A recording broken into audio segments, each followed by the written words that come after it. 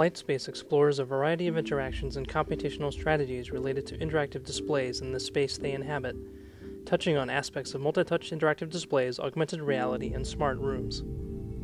LightSpace uses 3 PrimeSense depth-sensing cameras and 3 standard projectors.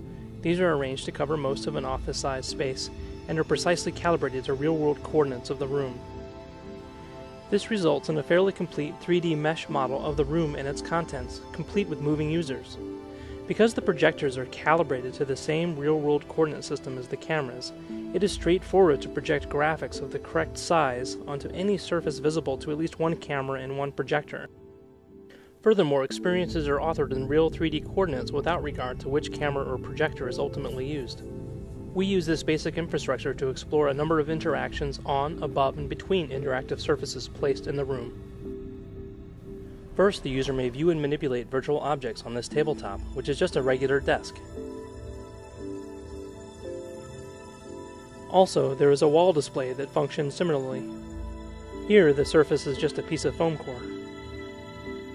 Beyond simulating the behavior of interactive displays such as Surface, we consider interactions that involve the space between surfaces. For example, our user can move an object from one surface to another by touching the object and the destination surface in that order. An object may also be picked up by sweeping it into the hand. The object is depicted as a sphere that can be held and rolled in the hands and arms.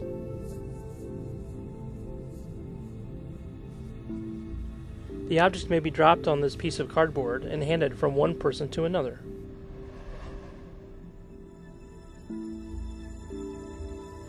The held object can be dropped directly on an interactive surface. It may also be placed on an interactive surface by touching the destination with one hand while holding the object in the other. We have also implemented a menu that is organized in space. The spatial menu is invoked by holding a hand in the column of space directly over the menu graphic on the floor. Menu selection changes as the hand is moved up and down in this column. Note that the text of the menu is oriented toward the user for easier reading. A menu item may be selected by pausing briefly at the selection. Finally, we show how LightSpace can highlight each user with different colors. When 2 people touch, they are considered the same object and are now the same color, and can even participate in the same interaction. We next detail how these interactions are implemented. Each depth camera returns a depth map where each pixel value indicates depth to the nearest visible surface. Each pixel can be converted to a real-world coordinate value and the entire image into a 3D mesh. Camera calibration gives the position and orientation necessary to place all 3 cameras into the same world model. The 3D mesh model from the depth cameras shows the detailed shape of the objects in the environment, albeit with some noise, and allows us to think in natural units of measure, such as millimeters. We segment static objects such as walls, tables, and floor from the user. This is accomplished by a simple pixel-wise depth comparison against a snapshot of the room taken without the user. The mesh model is used directly in calculating the behavior of the ball representing a picked-up object. The mesh model is also used in implementing the space menu.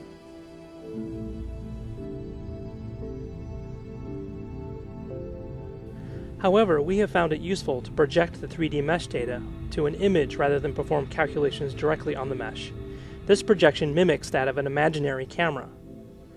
This virtual camera view above the tabletop allows a simple emulation of image-based interactive displays such as Microsoft Surface. The wall display is implemented similarly.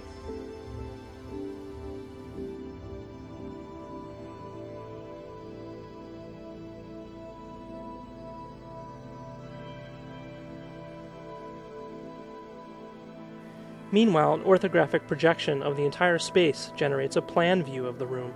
This is useful, for example, in relating objects in the tabletop projection to objects in the wall projection. The system detects the user touching the tabletop and the wall displays simultaneously by finding an object on the tabletop and an object on the wall are physically connected to one or more of the same objects in the plan view.